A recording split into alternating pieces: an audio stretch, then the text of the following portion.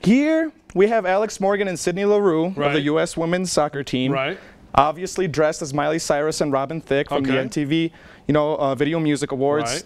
Pretty much like everybody dressed up as them, but Yeah. they take the cake. They always do like a pair kind of costume every year. Last year they did Gabby Douglas and Michaela Morona. Right. Michaela Maroney. Right. That's what they did last year.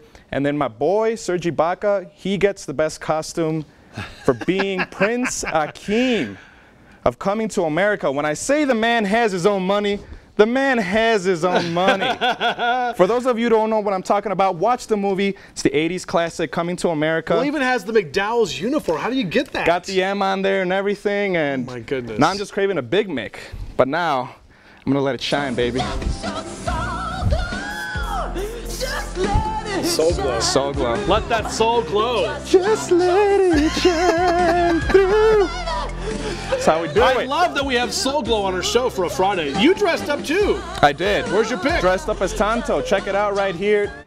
I don't mean to offend anyone with my costume. Please don't be offended. No. Lone Ranger, awesome movie. We saw it together. Yeah, I thought it was awesome. I thought it was great. Everybody didn't like it. I thought it was cool. Hence why I dressed up like him. That's Matthew Kruger's hot wife. Yes. And I say that with all due respect. Mrs. Mrs. Kruger there. Yes. She dressed up as Flo, and those actually are #1 and #2 at our costume party that we had over the weekend. And look at the bats in the background that my fiance I know. put up. But yeah.